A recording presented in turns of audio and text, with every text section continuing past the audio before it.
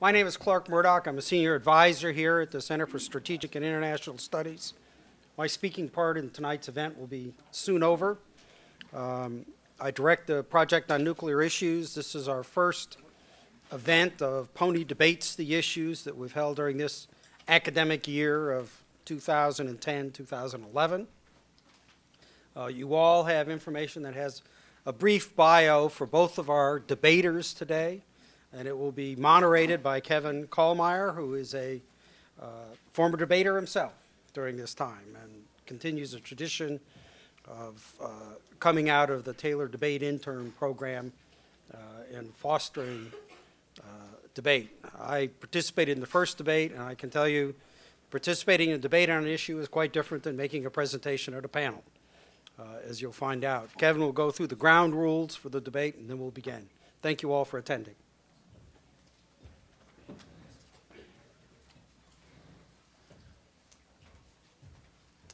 Hi, I just wanted to thank everyone for coming, for taking your Tuesday night and spending it here to talk about the New START Treaty.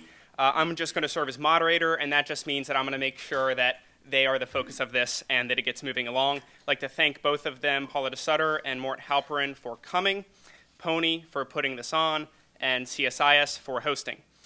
The format is modified from a traditional college debate format. We're going to be debating the question, should the United States Congress ratify the New START? And answering that question in the negative will be Paula DeSutter, and Mort Halperin will be answering in the affirmative. We're going to begin with opening remarks, which will be 10 minutes, followed by an extended question period, where the debaters will ask each other questions. I will ask questions as a moderator, and then there will be an extended floor Q&A period. The debate's going to finish with closing statements from each of the debaters, and then we'll be on our way. I would like everyone to give Paula DeSutter a big hand for starting this debate off.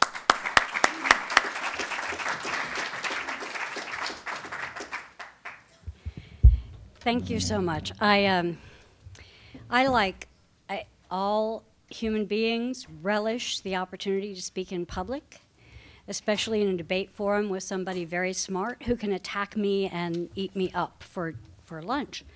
So, thank you very much for having me. I oppose the New START Treaty. I suppose in theory down the road I could be persuaded otherwise, but I doubt it. I especially oppose the passage of the New START Treaty in the lame duck session. I'll tell you the 3 reasons why I oppose ratification of New START. First, I think that the treaty is extremely flawed, and I think that many of these flaws are exemplified by the articles in the resolution of ratification. Second, I think that while the Republican senators who have had critiques of New START have been attributed with the argument that it's just politics as usual, I think the resolution of ratification, which was supported by all Democratic members of the Senate Foreign Relations Committee, validates the concerns that were raised by Republicans and by other critics.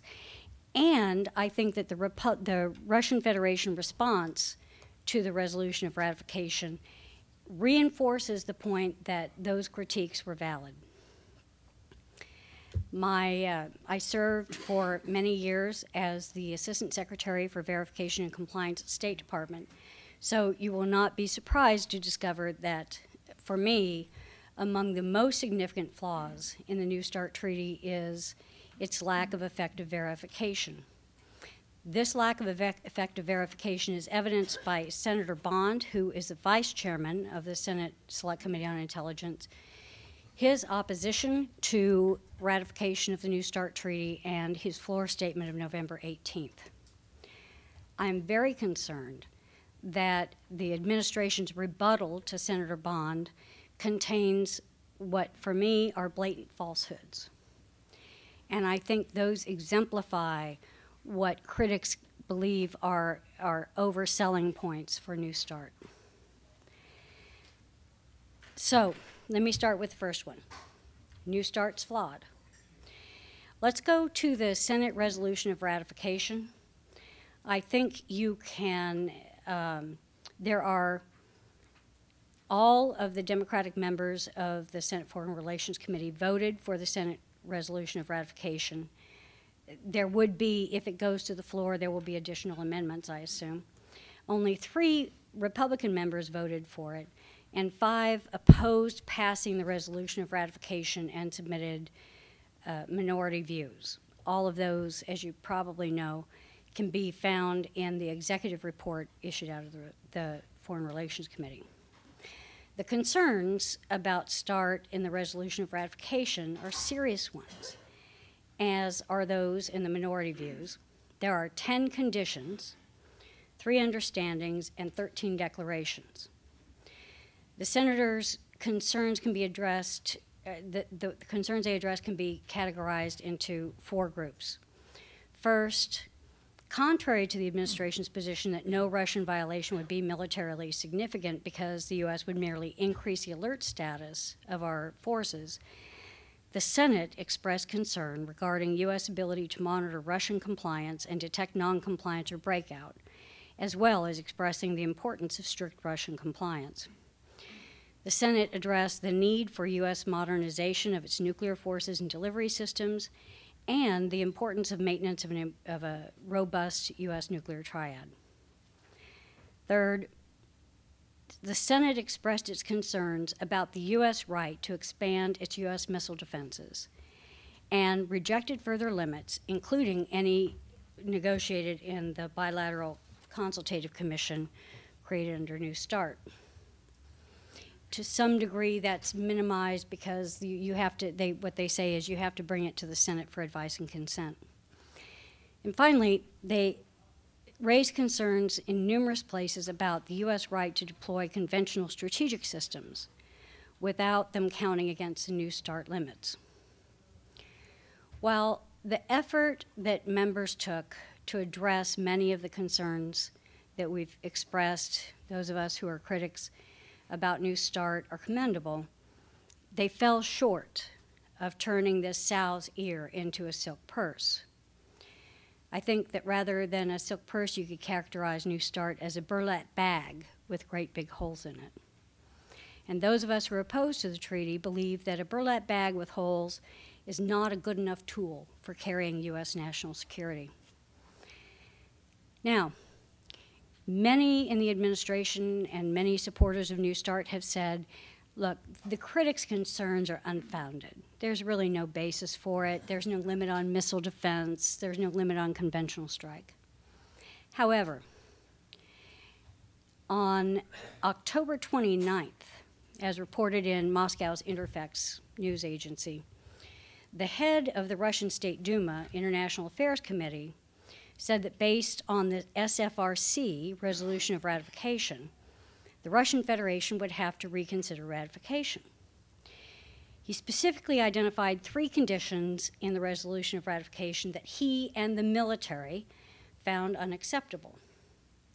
First, it is, I'm quoting, it is especially emphasized that it is U.S. senators' understanding that strategic range non-nuclear weapon systems do not fall under the treaty. The second understanding presumes that the Americans are trying to apply the New START treaty to rail-mobile ICBMs in case they are built. And third, they say at the same time that the New START treaty will on no account limit the Pentagon's efforts toward deploying missile defenses. Now, let me remind you that those are all very strong critiques. Those issues are critiques that Republicans and opponents of START have levied at this agreement and which have been waved aside. Those aren't valid concerns. And yet the Russian Federation says there's ambiguity about that, we disagree with it, we may have to reconsider. Now, let me turn to the lack of effective verification. Senator Bond, after some of us who have been out there kind of by ourselves, raising questions about verification, spoke on the floor on November 18th about the lack of effective verification of the START treaty. one of the things the senator said, and I'm going to read you some quotes. The Select Committee on Intelligence has been looking at this issue closely over the past several months. As the vice chairman of this committee, I don't know if you all know this, but unlike most committees, you don't have a chairman and ranking member. On Senate Intel, you have a chairman and vice chairman. It's a much higher, okay, maybe not much higher, it's a higher level of responsibility. As the vice chairman of this committee, I've reviewed the key intelligence on our ability to monitor this treaty and heard from our intelligence professionals. There is no doubt in my mind that the United States cannot reliably verify the treaty's 1550 limit on deployed warheads. As an initial hurdle, the 10 annual warhead inspections allowed under the treaty permit us to sample only 2 to 3% of the total Russian force. Further, under New START, unlike its predecessor, any given missile can have any number of warheads loaded on it. So even if the Russians fully cooperated in every inspection, these inspections cannot provide conclusive evidence of whether the Russians are complying with the warhead limit. Let us take an example. Say the United States found the missile was loaded with more warheads than the Russians declared. Now, the Russian declaration isn't an annual declaration. It's a declaration when you show up at the base. And if they move missiles around, all those change between then and the next one. While this would be a faulty and suspicious declaration by Russia, we could not necessarily infer from it that they had violated the 1550 warhead limit, especially because the Russians could always make some excuse for faulty declarations. I totally and completely agree with that.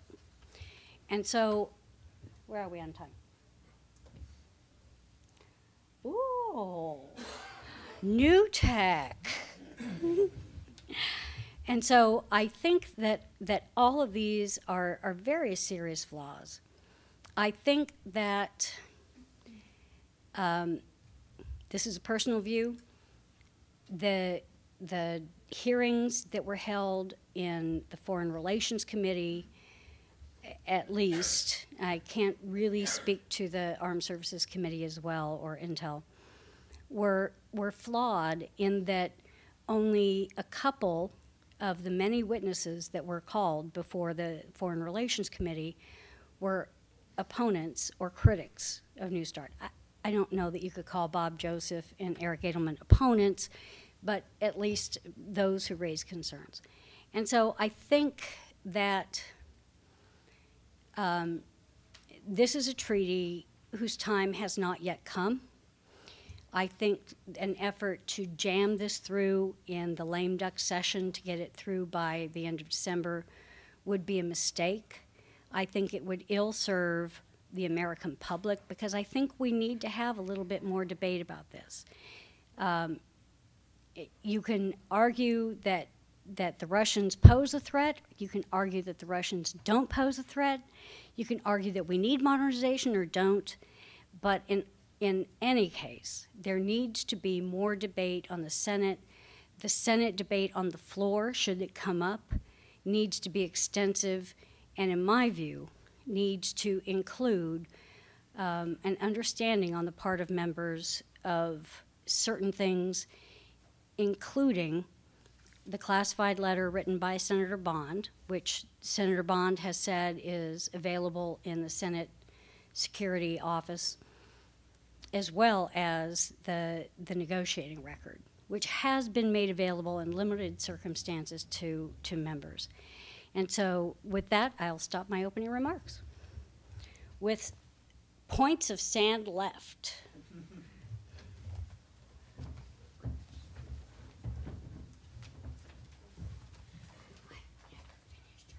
Thank you very much. It's a pleasure to be here. I suspect my opponent ran out of things to say against the treaty, which is why she stopped a little bit early. But I'd be happy to continue for a while. There are many things to say about the treaty, so I may use her last few seconds of her time. I think we need to start by asking the question of what advances the national security interests of the United States. And in particular, we need to ask is the world with the treaty ratified one in which the United States can more effectively advance and protect its security interests than the world without the treaty? Because the third world, this magic world in which we have somehow a treaty which is better in some ways, different in some ways, has some of the old inspection procedures in it, is not a viable option. The President of the United States gets to negotiate treaties. The question for the Senate is whether to give its advice and consent to ratification. And I would argue that the Senate should give its advice and consent to ratification. I think the process that has gone on so far cannot be called rushed. I think if the Senate was able to debate this treaty for a week or two before it adjourned, that would be full and ample time, consistent with the amounts of time that the Senate has devoted to previous treaties, and that we need to decide the issue on the merits and not on the allegation that somehow, because we're doing it sooner than some people want, the treaty is being rushed. I see nothing about the process that is rushed. Nor, as I say, do I think we can decide whether we're for ratification of this treaty simply by looking at the question of whether it is fully and completely verifiable, whether there are limits that we would like to have that aren't in it, or that there are some constraints in it that we would not want to have. Rather, I think we have to ask the question, how does the world with this treaty advance the security interests of the United States as compared to a world without this treaty?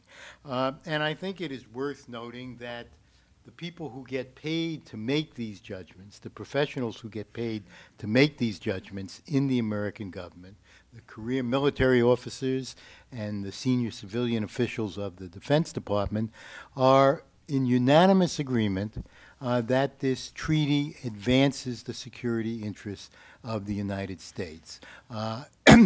When the military are not for a treaty, they will tell you that. And I think we have to take them at their word that this treaty, in fact, advances our security interests. And indeed, nothing that I've heard so far this evening really even goes to that question of, will we be better off with this treaty than without this treaty? Even if you take everything as true that was said, which I do not, I would still argue that this treaty is in our interest. This treaty provides an ability for the United States to have much greater confidence in how big the Russian force will be and how it will be deployed than it would be without this treaty. It enables us to make modest reductions in our own strategic forces and with confidence that the Russians will follow suit and that we will not have an asymmetric situation in our strategic forces. It also contributes to improving our relations with Russia, and as the administration has testified, increases the likelihood of Russian cooperation on the real serious nuclear threats that we face, of North Korea, of Iran, of dispersal of nuclear weapons to terrorist groups and organizations. Those are the threats that are most likely to occur, and those are the threats for which we need the cooperation of Russia, which does not mean we should sign an agreement with them that is not in our interest, but it means it is in our interest to seek to do what we have done, which is to negotiate an agreement with them and then to move forward to the ratification of that agreement. Now, we're told that the treaty is, quote, not effectively verified. And I think we have to ask the question, how do you decide whether a treaty and the limits in a treaty are in the American interest in relation to verification? The question cannot be, are we sure that we will have 100% confidence that we would detect the first instance of Russian cheating? The question has to be, taking account the limits and the value of those limits to the United States and the possibility of some degree of Russian cheating, is it in our interest to have the limit in the treaty as opposed to not constraining the Russian military forces? The Senate Foreign Relations Committee report suggests that our notion of what is acceptable verification goes back to the Reagan administration. In fact, it goes back substantially further than that. It goes back to the debates that began this process of arms control negotiations. It goes back to the debates in the Pentagon in the late 1960s. Because the last time the Joint Chiefs of Staff held the view that a limit was not acceptable unless it could be 100% verified was in 1968. At that point, the administration was planning to put forward a proposal to the Russians, to the Soviet Union then, as it was, to ban the further production of any ballistic missiles or submarines. And the American position was, the Joint Chiefs position then was, we can only include things in the agreement if we could be absolutely certain that there could be no Russian cheating. And so a Navy officer came to me one day and said, well, we can't include submarines in the agreement. And I said, well, why is that? And he said, because the CIA has just come out with its estimate that says that the Russians could cheat on an agreement prohibiting them from building any new ballistic missile submarines. And I said, well, what does it say? It says, he said, it says the Russians could build as many as 3 submarines and we wouldn't detect it, that only if they build a 4th submarine would we have very high confidence of detection. And I said, well, how many submarines do we have now? And he said 41. And I said, how many submarines are we planning to have 10 years from now? He said 41. I said, how many submarines do the Russians have now? He said, I think 1. And I said, how many do we think they will have 10 years from now? He said 50. And I said, so you prefer a world in which we do not limit this and the Russians have 50 submarines and we have 40, to a world in which we have 41 and the Russians have 3 until we can be sure of detecting the 4th submarine. He said, that's right. The principle is you don't include something in the agreement unless it could be 100% verified. And I looked at him and I said, I think I'm going to win this fight. And in fact, I did. And the Joint Chiefs changed their position then to what is clearly the correct position, which is that you ask yourself about each limit, including the warhead limit in this treaty. Is it in our interest to have this limit, recognizing that there obviously could be some amount of Russian cheating? The question is, how much Russian cheating could there be before we detect it? And the question is, what is the strategic significance of that Russian cheating? We have seen no such analysis, because no such analysis that could be presented that would be the slightest bit persuasive. The fact is that the margin of deterrence that we have, of our ability to deter a Russian attack, is so great that the margin of cheating that the Russians could possibly do is simply insignificant to the security interests of the United States. And so I think this treaty is, in fact, adequately verified. I think it is in our interest for the reasons that I've suggested, and that we should expect, as we always have in these treaties with the Russians, disagreements about precisely what provisions make. That's why we have a provision in the treaty for a negotiating body to settle disputes.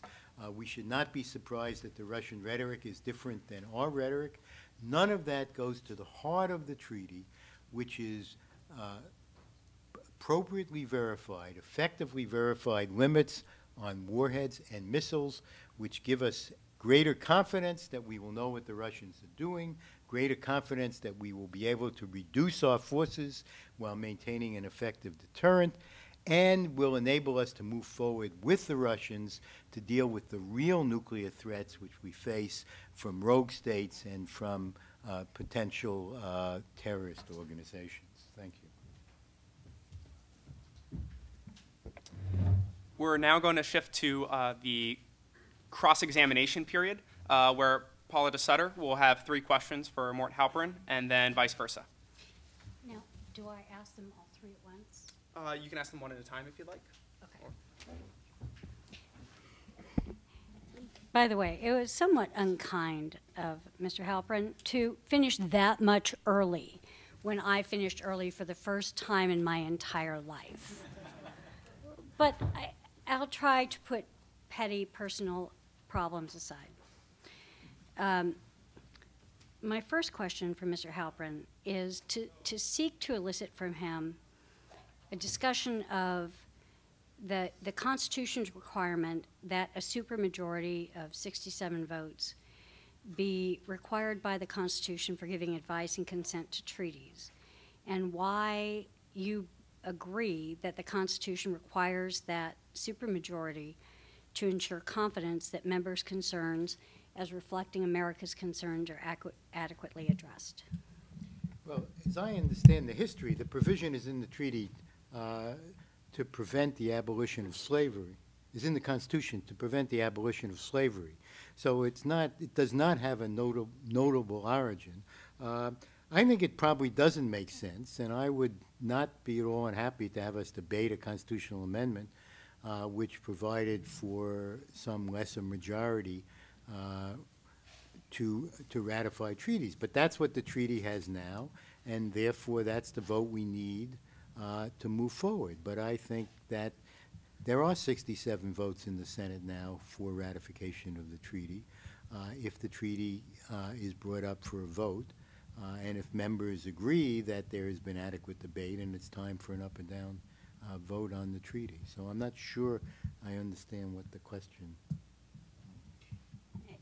That's all right. I think you answered it far more fully than I would have expected.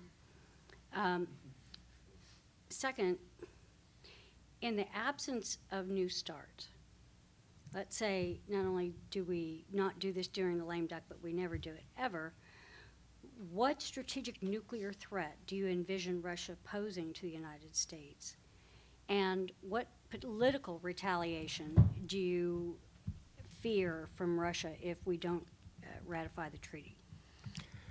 Well, I think retaliation is the wrong word. I think, as the administration has said, we have had much greater cooperation from Russia in dealing with other nuclear problems, with Iran, with North Korea, and with the question of how to deal with so-called goose nukes and keep them from getting into the hands of terrorists.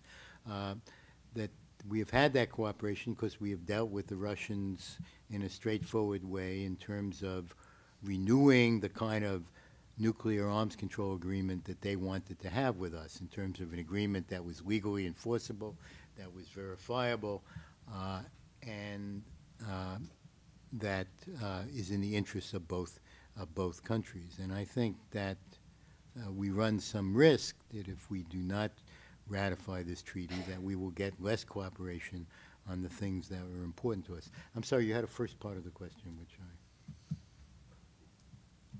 No, I think it was just what, if there's no START, is Russia going to pose a strategic nuclear threat? Oh, right. I think not. I think our ability to deter a Russian nuclear attack is very great with or without the treaty.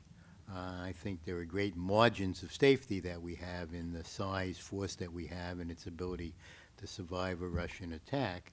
But I do believe that we will have more confidence in our ability to do that we will be able to do that at less cost and at lower levels if the treaty is ratified than if it is not ratified. Thank you. Finally, are there any flaws or conditions in the international environment or with regard to Russia that would lead you to oppose ratification of this treaty or indeed any treaty with Russia? And if so, what are they?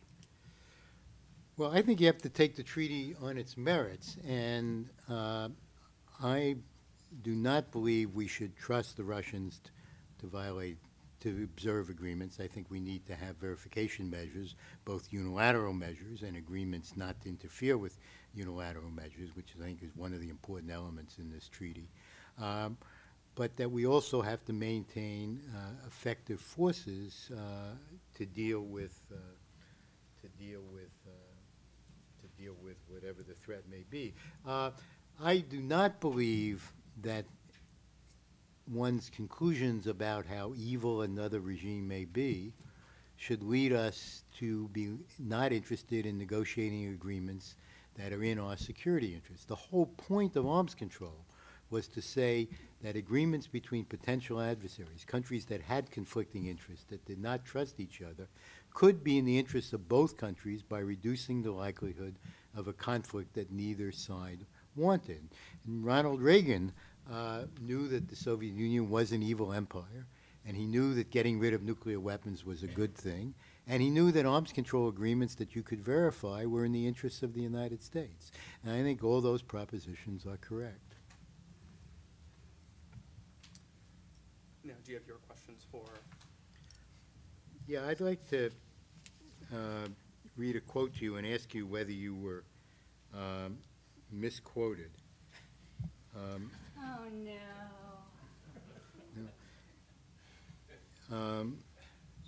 In the post-Cold War area, many provisions of the 1991 START Accord, which mandated deep nuclear weapons cuts, quote, are no longer necessary. We don't believe we're in a place where we need to have the detailed lists of weapons and verification measures, which is what you said in explaining why the administration was seeking a treaty which had no verification provisions in it. Were you misquoted? Have you changed your mind? Or is Could you there read some the way? date of the interview? The interview is May 2007. I remember it oh so fondly. Well, one of the things that is certainly true, and I think that Mr. Halperin asks a valid question, which is how would you compare verification of New START against where you were at during your lead of negotiations with Russia on these same issues? And let me tell you that the answer has to do with being in Washington far too long. And it is certainly true that the proposal that we had with Russia for a post-START agreement was not going to be effectively verifiable. And I knew that. I had been handed, these are the transparency measures that you are permitted to pursue. There was one issue that was left open, and I fought for a year to ensure that we had the capability to move the telemetry protocol into the post-START agreement. But no, we were not pursuing something that was effectively verifiable. Now, why would I, as the Assistant Secretary for Verification and Compliance for 7 or 8 years, be willing to do that? One of the things that I knew with certitude was that when I took that agreement up to the Hill, the people on the Foreign Relations Committee, both on the Republican side and the Democratic side, would have said, Paula, get yourself back to the negotiating table and get more verification. I knew that. What has not happened in this instance is that the Foreign Relations Committee did not send my successor back to the negotiating treaty to do a better job. So it is fair.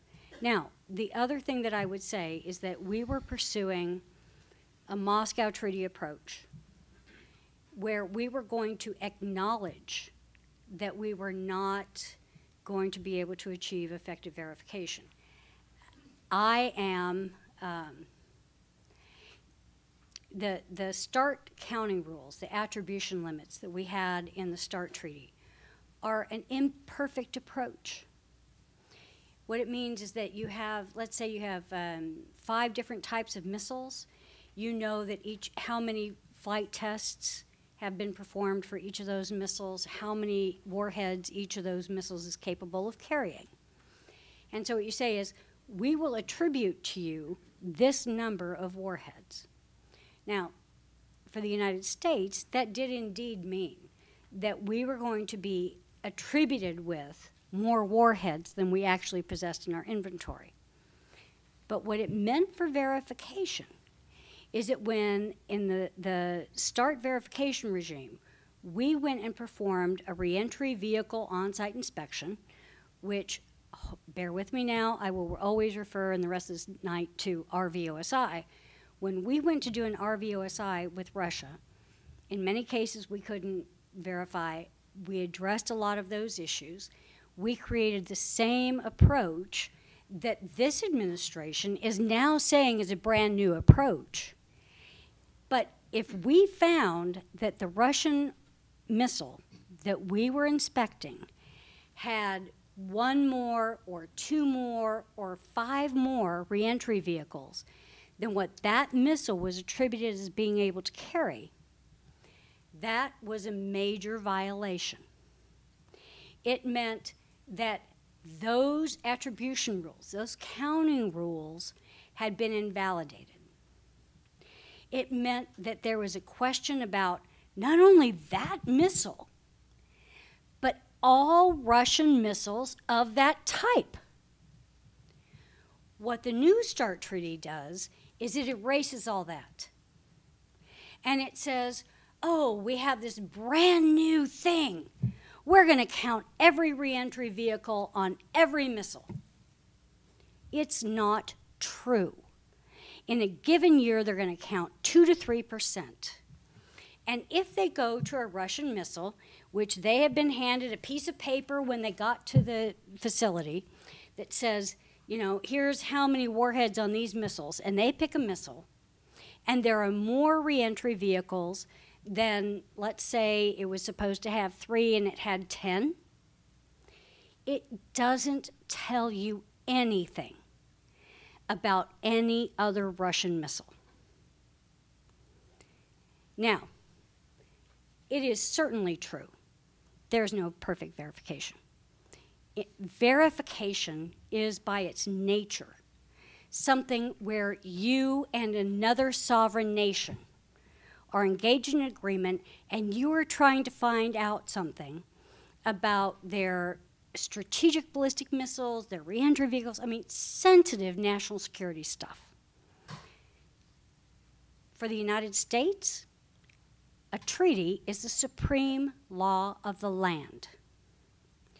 There are rules and procedures, and while we would include in some of our reports, called the Pell reports, you know, what's going on with U.S. compliance, I didn't worry about it that much, because if the United States was violating an arms control agreement, people from the Pentagon could go to jail. That's not necessarily true of other countries. So,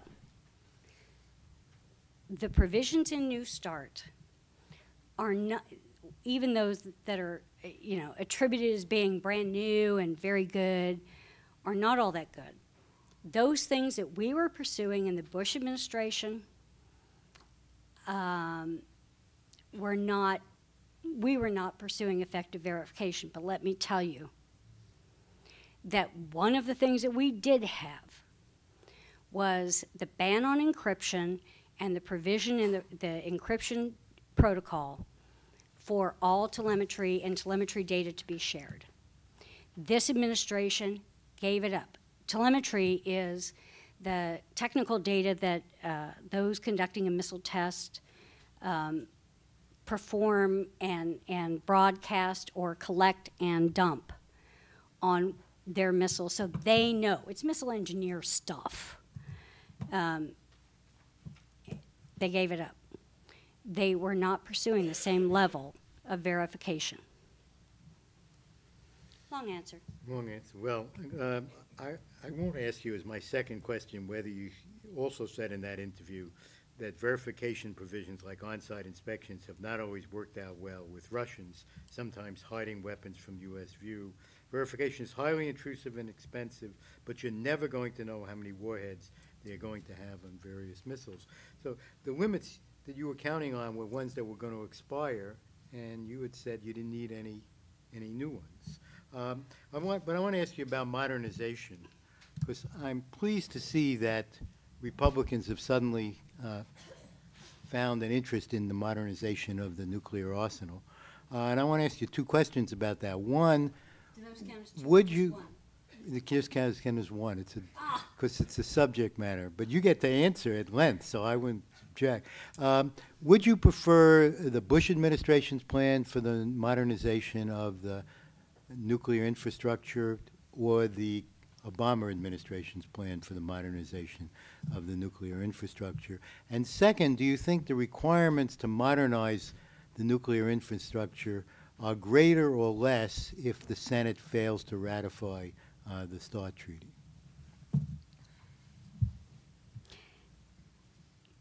Mr. Halpern has been in D.C. for a long time, and one of the things that he knows is that after a while you develop a very quirky sense of humor.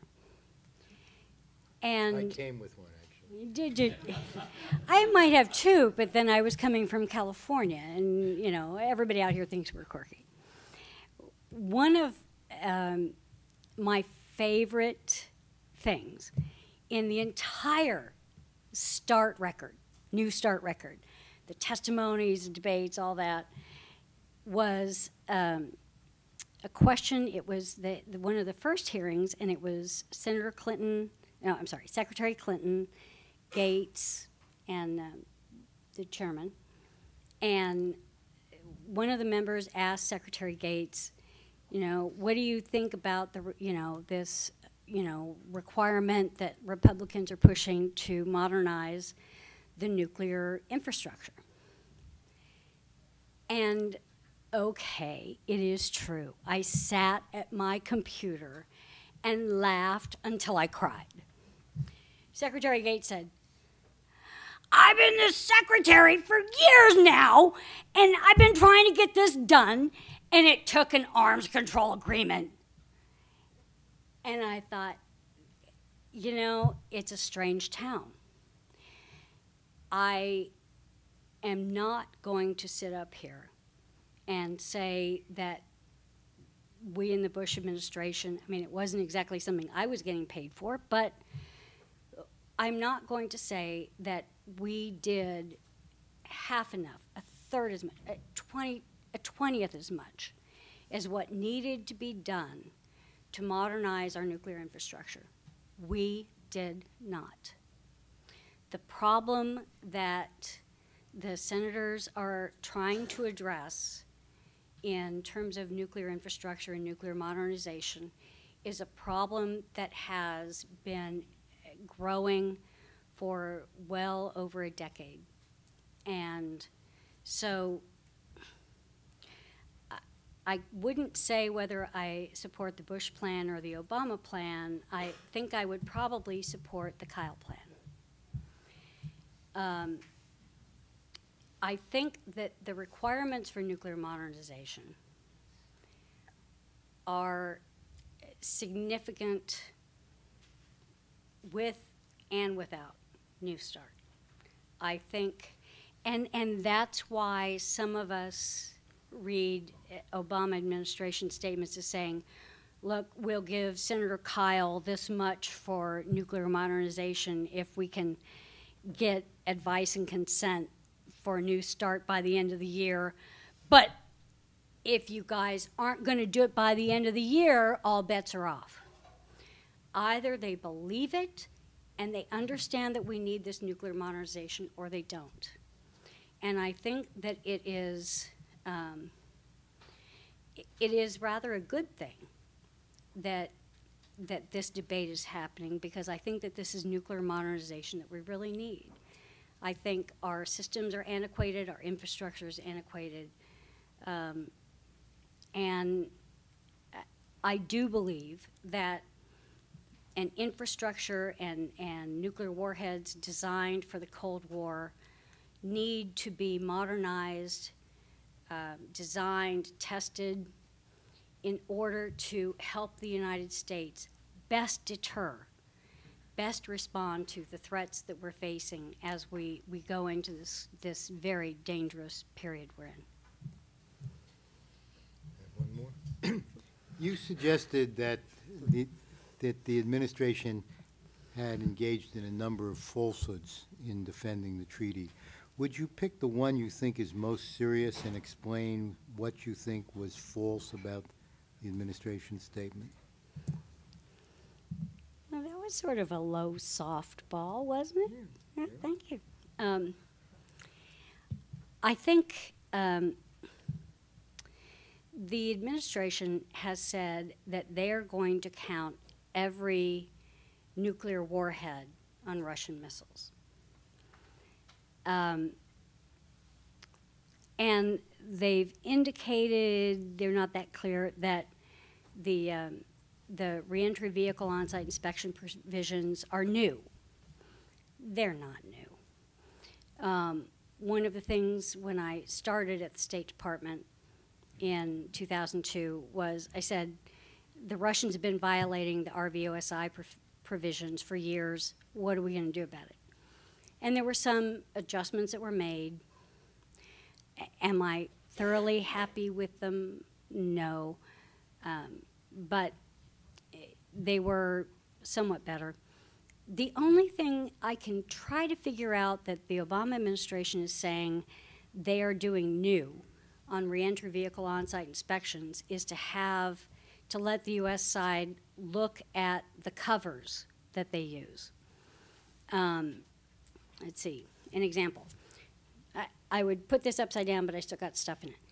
I have this, I put it over a reentry vehicle, and it does not permit you to know with certainty how many RVs are on a particular post-boost vehicle. We now get to look inside them. I think that that's the only difference. I've not been able to detect any others. And so when they say that they're going to count every reentry vehicle for all of the Russian missiles, it is not true. It's a 10-year treaty. You get 2 to 3% per year with the 10 inspections per year. Assuming that you use all 10 of those inspections for reentry vehicle on-site inspections, you are not going to count every reentry vehicle, especially since any reentry vehicle that you inspect is not going to tell you anything about the rest of the inventory. Whether that inventory is another missile of that type, different missiles, missiles of the same type. Let's say, I'll use SS-18s, okay? You could have an SS-18 with 1, you could have an SS-18 with 8, you could have one with 10, you could have one with 14. So if I do an inspection and this missile has 1 reentry vehicle, what does that tell me about how to count the others? Nothing. If it has 8, nothing. 10, nothing. 14, nothing. So the reentry vehicle on-site inspections don't give me a global insight into the number of their missiles. Moreover, the only missiles I'm going to get to inspect are those that are the deployed missiles at declared bases. They're allowed to have non-deployed mobile missiles. So, and they can flight test their ballistic missiles with as many reentry vehicles as they want. Let's take the SS-18. Let's say I am, I test it with, okay, this is not a real case example because I don't think we've ever known this, but I'm just trying to do it because I'm a poor math major. Okay, let's say I flight test an SS-18 with 20 RVs. But the only number I find on an RV OSI is 8. What does that tell me about whether they're meeting the 1550 limit? Nothing. But what it does tell me is that any SS-18s that are non-deployed, not limited by this treaty, and this is especially important when it comes to mobile missiles, those missiles could have as many RVs in deployment as they want. That's a breakout capability. That breakout capability could happen with a nanosecond of U.S. knowledge that it's happening. You're not going to get that kind of early warning. And the only option the administration has talked about for what we're going to do about that is that, well, we'll put all of our strategic missiles on higher alert. Well, it does give the Russians a very, very significant capability. That's why when the military says there's no thing as such thing as a militarily significant violation, they're wrong. I didn't like the military significant thing to begin with, but even using those terms, it's a very weak argument, and we could be facing a real threat. They could have done things under this treaty They could have extended the START verification procedures. Easy. Extend it for 5 years. Once you get the agreement, you say, we're extending it for 5 years or until we get the new agreement. They didn't do that. They said they were going to get a bridging agreement for verification. Senator Lugar even passed legislation to enable that. They didn't do it. Now they come to the Senate and say, you must ratify START because it's so urgent. Well, if it was so urgent, why didn't you extend START until you had this done? And why didn't you get a bridging agreement? Why didn't you pursue an executive agreement to try to get the verification measures and provisions? Verification measures are not just telemetry, it's not just NTM, it's not just on-site inspection. It's the construction of the treaty. It's location restrictions, movement notifications, all of the things that were there in START. And I didn't even think the original START treaty was all that verifiable. Okay, INF, I'm a big fan. But it was pretty darn good. So, there you go. Great. Thanks for those great answers. Now, I'm going to ask 2 questions for each of the panelists, and then it will be thrown down to the audience. So, I wanted to ask Ms. Dr. Halperin to talk about this argument about Russia relations. It seems like one of the main arguments that have been made recently is that Russia is cooperating more, for example, in Afghanistan in the north for supply lines into the country. Seems like there's kind of 2 worlds. One is that Russia wants to cooperate because they don't want an unstable Central Asia where they have a lot of interests. And so they're going to cooperate no matter what. Another world is that Russia will only cooperate with us if we politically do what they want. In that instance, that's the START treaty. Why do you think that would... Do you think they're not going to cooperate with us if we don't sign the START treaty? And if not, why wouldn't they just stop cooperating when they disagree on things like missile defense in NATO? Well, they didn't. They've cooperated more since we had the reset of our relationship than they cooperated before. So I think it's always the case that countries will do what they conceive to be in their interest. But their interests are complicated, and it depends somewhat on what we are offering them in terms of a relationship. I think the Russians clearly wanted a new strategic arms limitation treaty which was legally binding and which had effective verification procedures in it, something the Bush administration had denied them. And I think the administration position was, we will do that if the treaty is in our interest. And I think it negotiated a treaty that was in its interest, and that provided a framework, including the general political, quote, reset of the relationship, which in fact has led to greater Russian cooperation in Afghanistan. They are now allowing the supply routes, which they weren't before. They are now cooperating more in Iran than before. That does not mean we should accept a treaty which is not in our interest. But it means that it is an added advantage for a treaty which is in our interest. And I think this treaty clearly is in the interests of the United States, and it gets us this added advantage of greater Russian willingness to cooperate with us. Okay, my second question is about the political process of START. There seems to be a lot of Republican calls to not pass START in the lame duck session, but not too many calls that they won't pass it at all. What is your problem with pushing START into the 112th Congress in January? Well, I haven't actually said anything about that. I think the question is, what is the reason for the delay?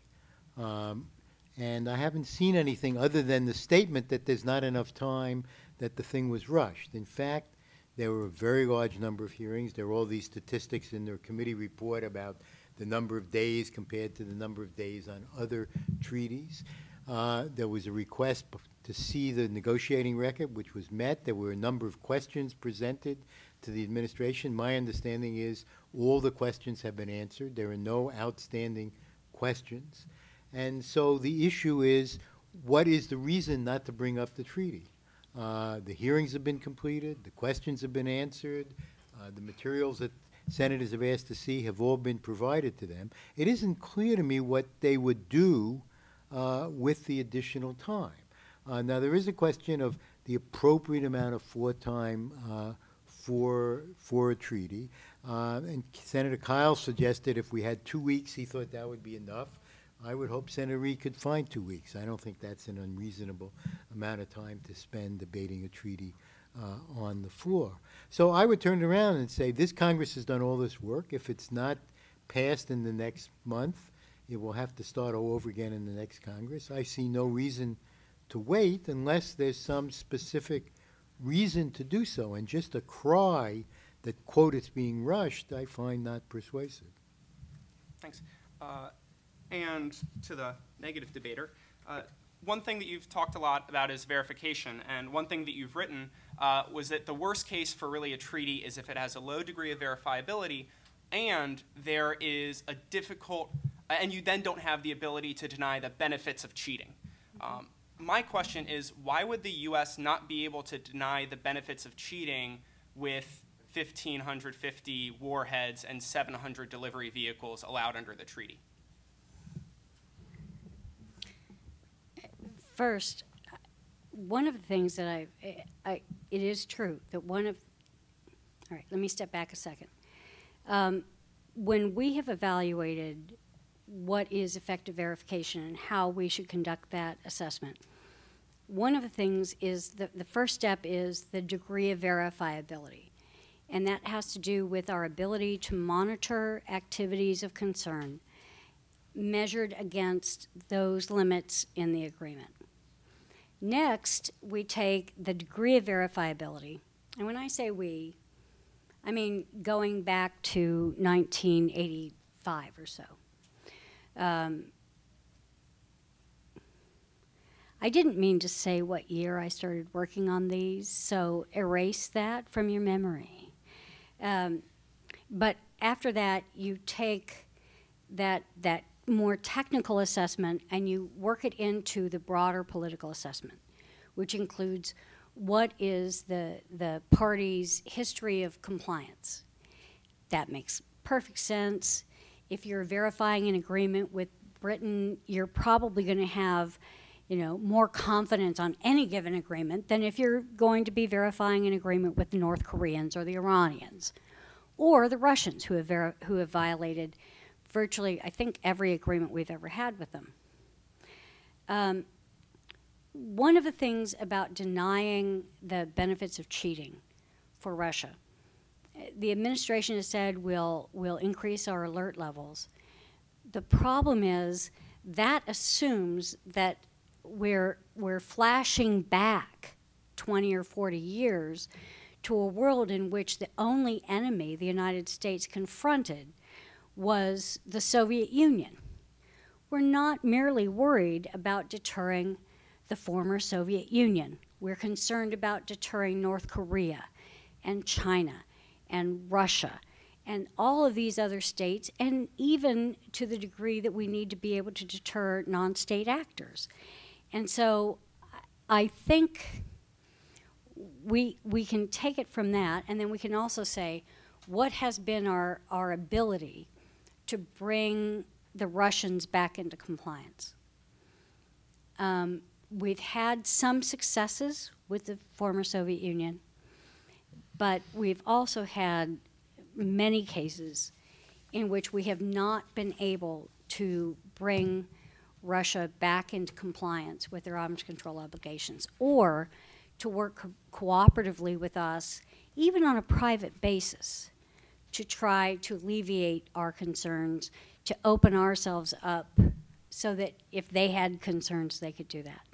So I think we are, in this agreement, we are faced with a low degree of verifiability, unfortunately.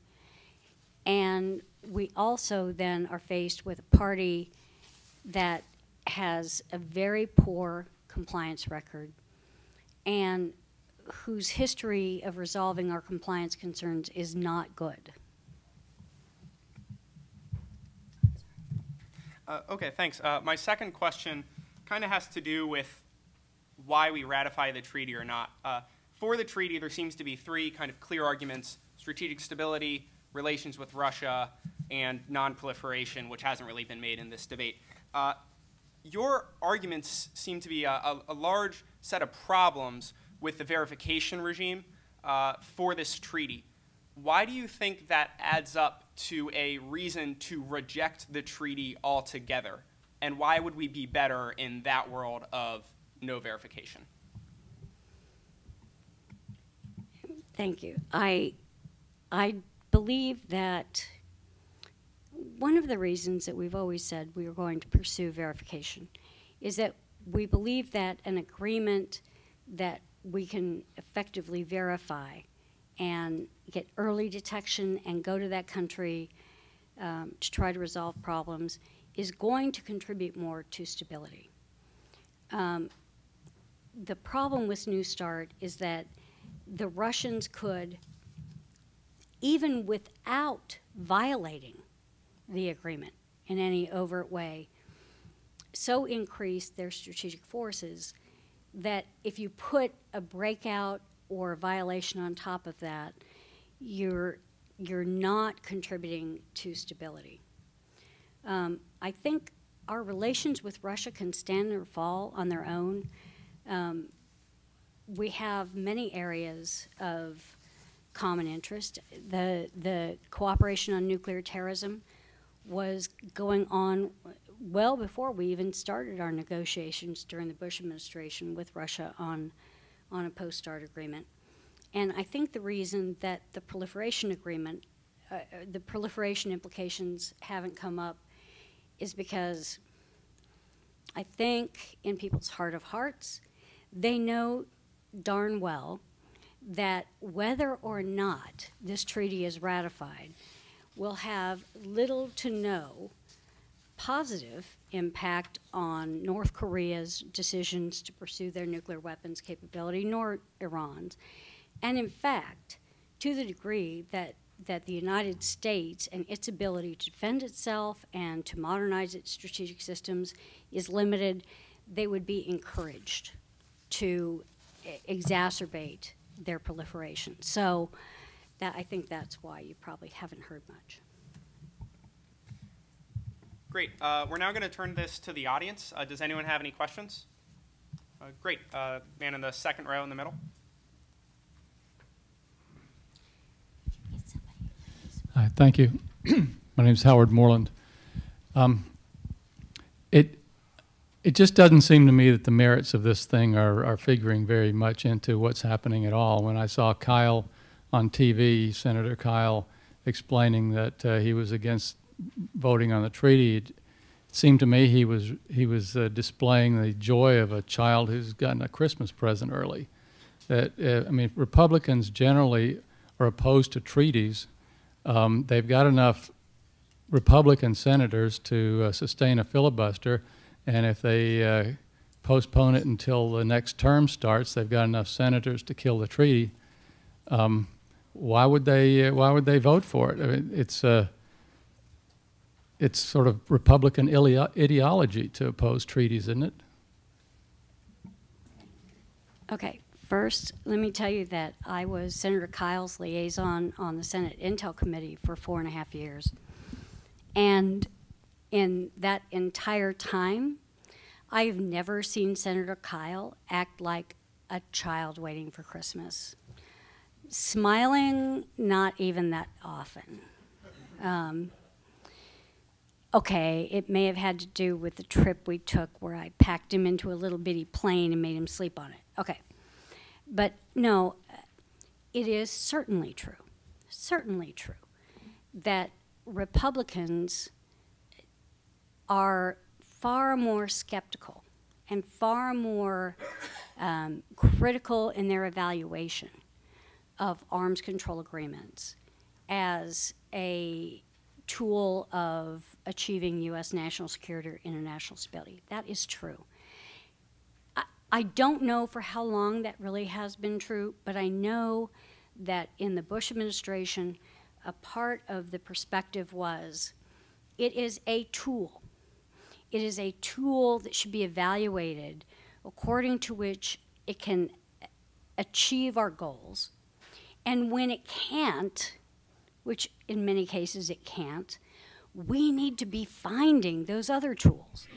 And if we take a tool like an arms control agreement and pretend like it is going to solve our national security problems, we will not be seeking with the energy and resolve and persistence those tools that may indeed contribute to national security. And I would offer up, you know, I do think, I wish Proliferation Security Initiative had more achievements lately. I think UN Resolution 1540, which calls on nations to control what is going on in their territory and sets up a regime to help countries do that. I think, and with Biological Weapons Convention, the interim procedures that people explored where they were looking at, you know, instead of pretending like we're verifying the BWC when we all know we're not, why don't we talk about what is the proper code of conduct for scientists? What are the things that we can all do to explore this problem and come up with creative solutions? I think, for me, it is that Republicans are looking to what are the creative things that we can come up with that are new and that aren't these ancient tools of the 1960s and 70s. But I know that if you've worked on nothing but the tools of the 60s and 70s, arms control, it is hurtful. And that creates some animosity and it creates tension in this debate that I think won't be over with for another 10 or 15 years. Thank you. Actually, it's not true that Republicans have an ideological objection to arms control treaties. Most of the arms control treaties adopted by the Senate were adopted by overwhelming votes. I think 1 or 2 unanimously.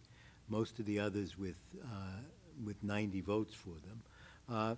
There is an ideological dispute about the test ban treaty, but apart from that, there has been enormous bipartisan support, as reflected in the fact that the people who were in the previous Republican administrations until the last one are almost entirely in favor of this treaty and have come out for the treaty. You have a very large bipartisan group of people who have come out for the treaty. I agree that we should not be in favor of treaties for their own sake, that we have to ask the question for each security threat, what is the right approach? And in some cases it may be an arms control treaty, and in other cases it may be a different kind of agreement.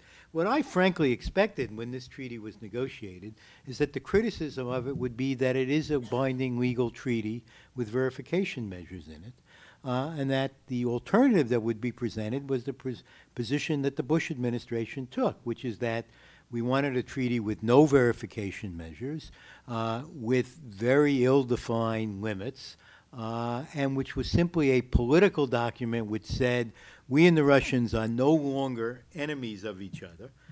For example, of the view, a lot of this comes down to the question of how do we see the Russians? We don't see them as we used to see them during the Cold War. That was the view of the previous administration. There was no longer said to be a threat from Russia, and we didn't pose a threat to them. And therefore, we didn't need an strategic arms control agreement.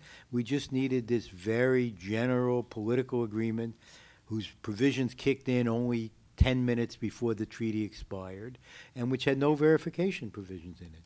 But that has not been the criticism of this treaty. It has not been to say we really prefer that alternative. It has been to focus on specific aspects of the treaty that people object to.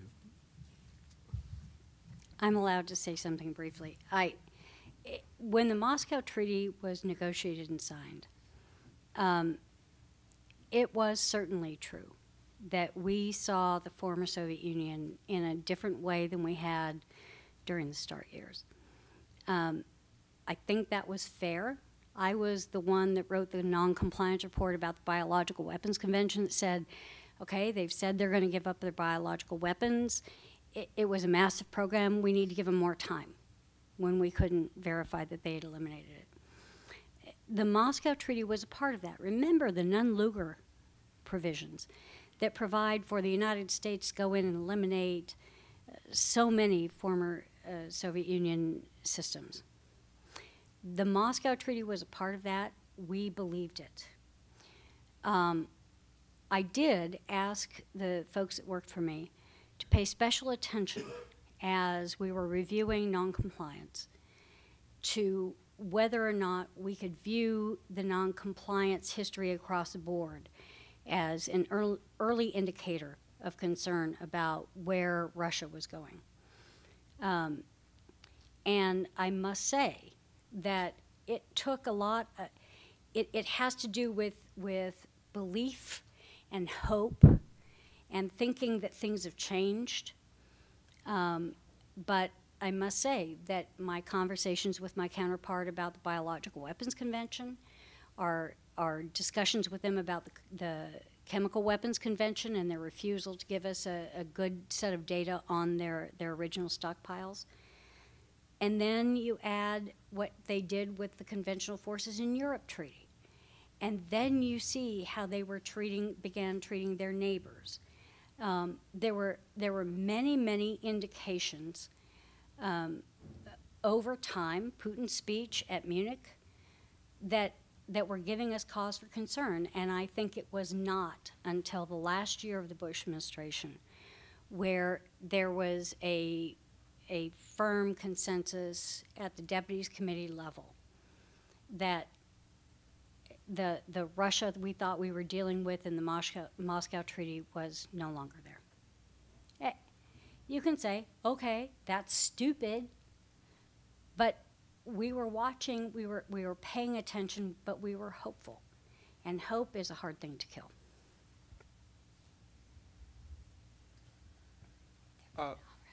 Yes, in the third row.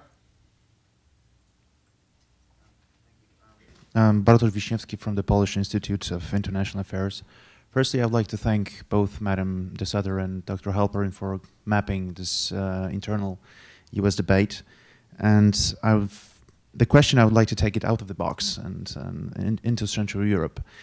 The question is, what is your reading of the voices of support for the START Treaty coming from Central Europe?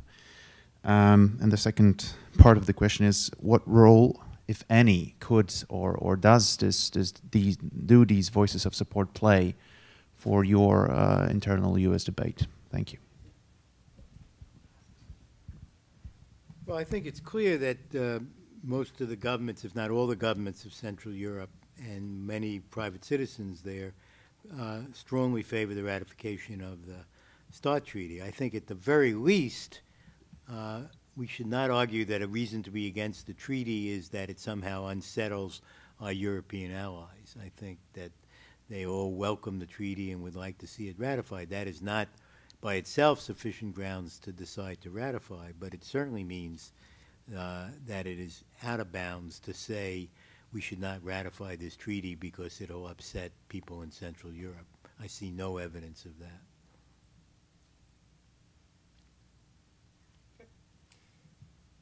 In the back row. Mike Wheeler, Institute for Defense Analyses. The stability metric was brought up fairly late in the debate, and my question to both panelists is basically this. If it is true that we don't have verification in place to keep them from doing some very quick breakout that we don't detect, does that in fact destabilize? I mean, is first strike an effective strategy that they then would have that they wouldn't have had before, given the force structure that we have? Secondly, if the issue is arms race instability, does the absence or presence of the treaty make a difference in terms of what is going to happen in terms of verification that we have in it for what they could do in an arms race? And thirdly, are the classic crisis first strike stability, arms race stability metrics that we developed in the Cold War for the basically bipolar confrontation the appropriate metrics that we should be applying to the relationship as we think of the broader nuclear security dilemma that we have today?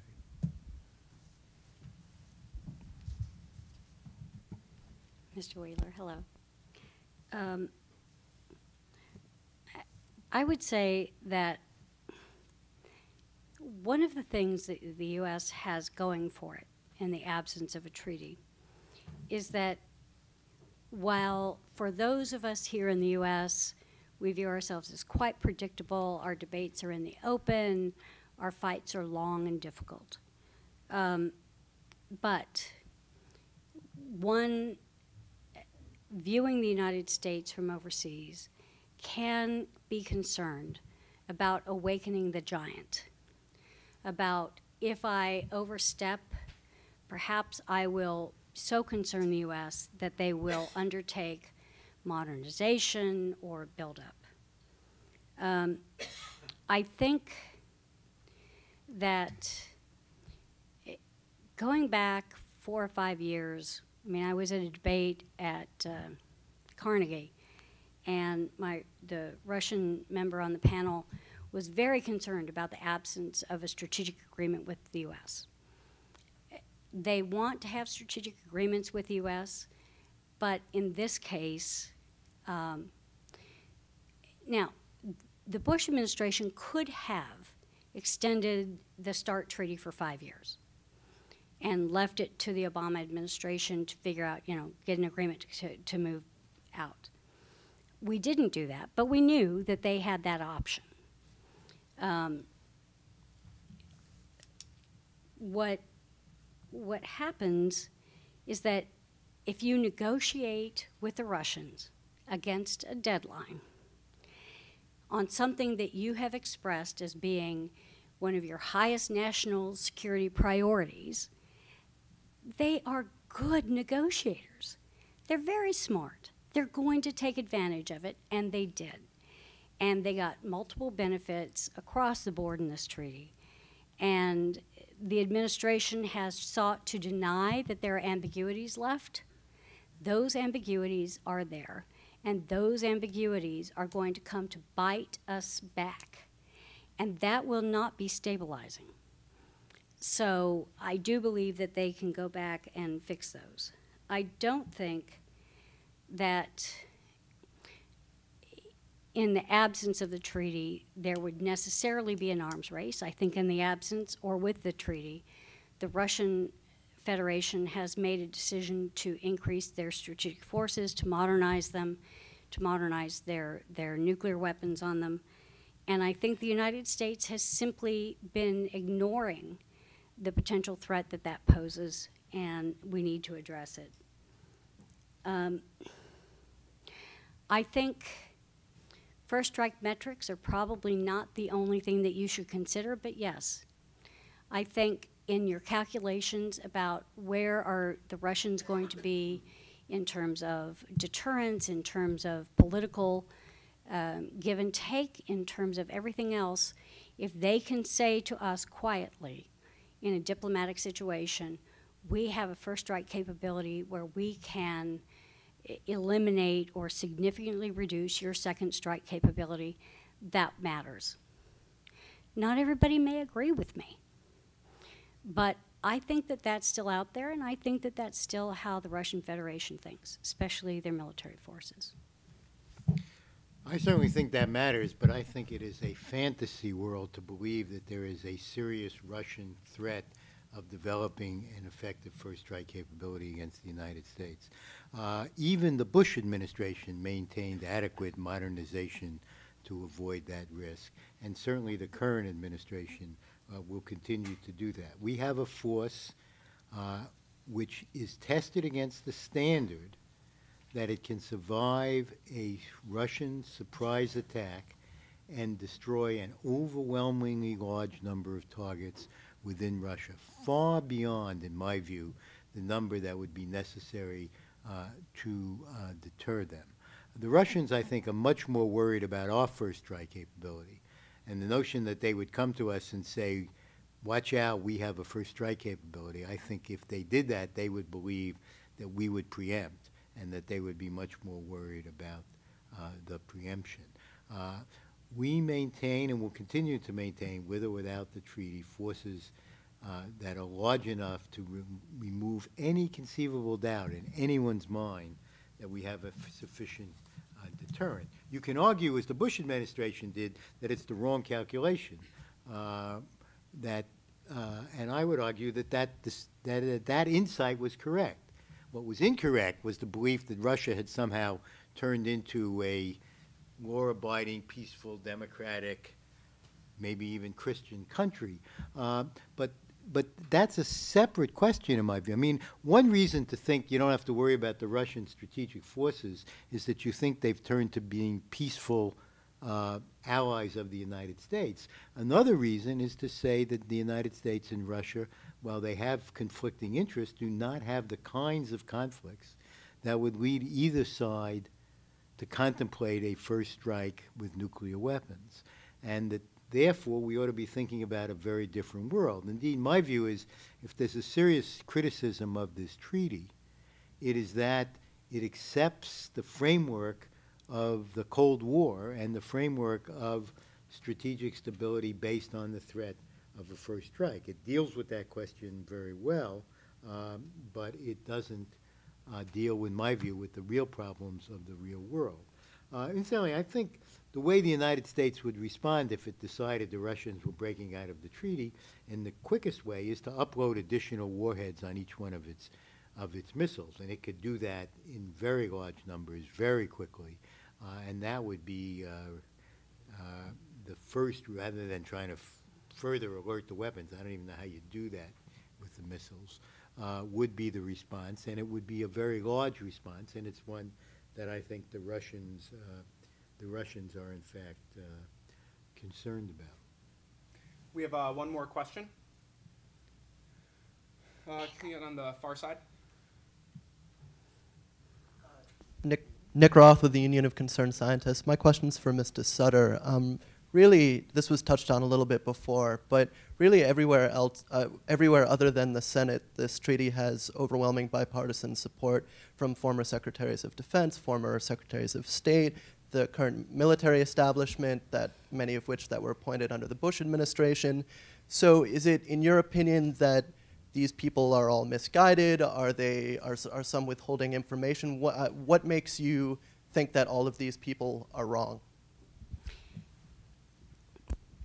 Well, I think that for many of the members that have signed on to the START Treaty, their rationales differ. In some cases, I think Secretary Schlesinger, I think he gets a threefer count. I think his view was having negotiated it, we're better off signing it than not. I mean, a lot of these folks believe that, you know, generally speaking, it's good to have strategic arms control agreements with the Russians. I am modest in many ways, but when it comes to verification, not very. And when it comes to verification, I think that I am more right than they. Maybe one more question. No. At this point, we're going to shift to closing remarks, and each of the debaters are going to get 3 minutes to wrap up their arguments, and I will knock on the table at 2 minutes just to let you know where you are in your speech. What's that thing? Is that 5 minutes? That's why we can't use This was 10. Oh. Yeah. See, you guys need to have multiple little ones. Yeah. And in debate practice, what happens is the first speaker speaks last because they have the burden of convincing you that they are correct. So in this debate, Dr. Halperin will give a 3-minute speech now. Okay, that's cool. It's only counting seconds. Oh. He has an iPad, and he's programming it with a great big clock. Right. So when you get, I by the way started in this business in 1960, and I'm happy to identify the time of that. And so I need big clocks in order to see what time it is. I think that we've spent an evening debating what's wrong or right with this treaty, and I have not heard anything that persuades me that there's a serious flaw or any reason why the Senate should not ratify the treaty. The possibilities of Russian cheating would lead to increases in the Russian strategic posture, which would not in any way threaten strategic stability, threaten the United States' ability to defend its allies, threaten our ability to use extended deterrence and to deal with any conceivable threat to our security interests, and those are our lives. And all of the discussion about possible cheating and whether we counted 3% or 10% every year simply doesn't get to the heart of the question of how many additional warheads do you think the Russians could deploy before we would reliably detect it and be able to respond to it in a timely fashion. I believe that answer is far in excess of the amount of cheating that the Russians could have any hope of getting away with. Moreover, it is hard to imagine, in my view, any Russian strategic objective which would lead them to want to contemplate this world. After all, the Russians want this treaty. They believe correctly, in my view, that it is in their strategic interest, and therefore that they can and will abide by it. It doesn't mean they won't cheat around the margins. It won't mean we have a serious disagreement about ballistic missile defense. We do have a serious disagreement about ballistic missile defense, but it is one that we found a way to deal with within the contours of the treaty. The Russians understand that we reserve the right to develop ballistic missile defense against other countries, and I think we understand that if we built a very large ballistic missile defense system against Russia, while it would not violate the treaty, it would lead them to withdraw from the treaty. And we will have to continue to decide down the road whether we want to move in that direction. I think the fact is that technologically we cannot build such a system. I think a majority in both houses of the Congress understand that and will continue to understand that, so that that is not a real option, and therefore it is not something that will impede the ongoing effectiveness of the treaty. I think we need to move on. My regret is that the treaty is very modest, that it has produced an enormous debate, and one that will make it much harder to move forward with the kind of future agreements that I think we need to reduce the real risks of the use of nuclear weapons. Thank you. Thanks. And now, Paula DeSutter will close us out. And I get Mort Halperin's 4 minutes and 46 seconds, which I could read from my side. Okay, the way I'd like to close is, in following this debate over the past few months, I've been struck by the contradictions that I've heard in the proponents' arguments. And I'll walk through a few of those. But first, I want to thank CSIS for inviting me to come here. I want to thank Clark Murdoch and Kevin. And this has been fun for somebody that is as much of a geek as I am. And I am impressed at this audience, their knowledge and their willingness to be out on a Tuesday night when it's raining to listen. So, first, proponents have argued that it is urgent to get inspections in place, but that it wasn't deemed urgent enough to extend START or to get a bridging agreement, which the administration had promised from the White House. We've heard that we need New START to thwart the Russian threat, but that there is no Russian threat, especially because of reset, but that we need New START to constrain their strategic forces. We've heard that we have to have New START because without verification, we won't have a handle on Russian strategic buildups, and that even though we're not very worried about a Russian strategic buildup, that we didn't really need the START verification regime that was so cumbersome, including attribution, location, and movement restrictions, and a ban on telemetry that would give us better compliance. We've heard that they won't cheat, but if they do cheat, it doesn't matter. We've heard that we can adequately respond to a Russian breakout of New START, but in the absence of New START, we would have to assume the worst and devote significant resources to strategic modernization that would put our troops in Iraq and Afghanistan at risk. We've heard that any ambiguities that existed in the treaty were cleared up by the resolution of ratification, but we've also heard at the same time that there were no problems or ambiguities. We've had it acknowledged that Russia cheated on START provisions, but that was just a matter of treaty interpretation. The Russian unilateral statement threatening to withdraw if the U.S. increases its missile defense capabilities doesn't matter, nor do Russian disagreements with a resolution of ratification. Those are just matters of treaty interpretation. NTM will be a significant part of monitoring, but we don't need to increase funding for it, but we do need inspection so that we don't have to divert NTM from more important targets that we don't really need to monitor all that much because we don't anticipate a Russian threat. Russia and the U.S. are partners, but they will screw us on Iran and Afghanistan if we don't ratify the treaty. The New START treaty has no impact on U.S. missile defenses, conventional global strike, and rail mobile missiles are clearly covered. But the Russian view that it does constrain missile defenses and conventional global strike and doesn't cover rail mobile missiles doesn't matter. Republican senators who have no experience and don't really understand these important issues are opposing New START because they are ill-informed, don't want the Obama administration to have foreign policy successes, or are just ignorant. But there are no substantive disagreements on New START. Despite the fact that there are no substantive disagreements, we cannot possibly wait until the new Congress for a debate and a vote, because substantive disagreements might arise.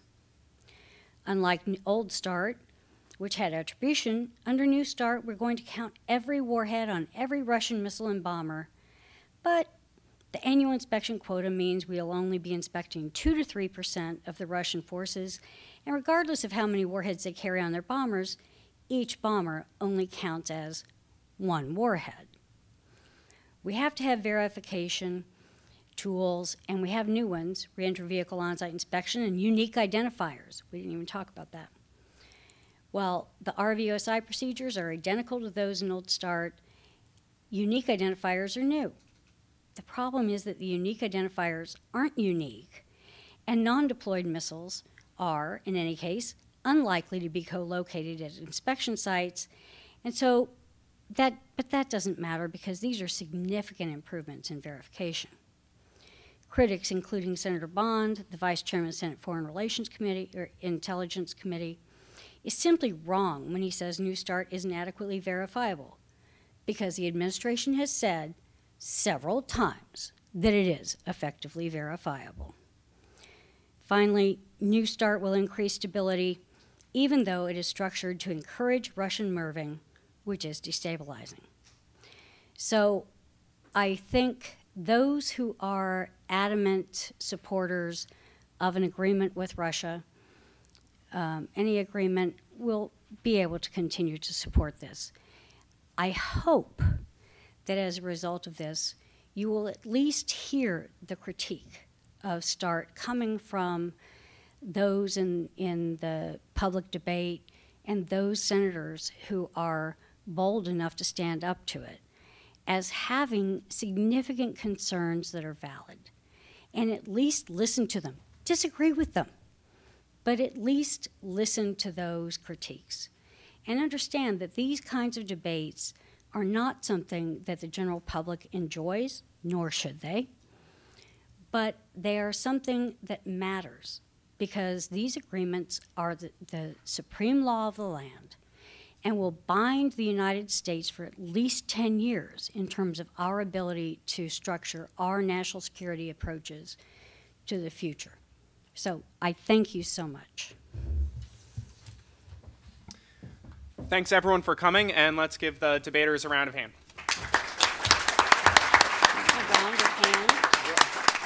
Round of applause. At this point, we would usually have a memento of this debate to give to each of the debaters, but it's caught somewhere in the transportation system of a semi-public organization, and we'll have to send them to them instead.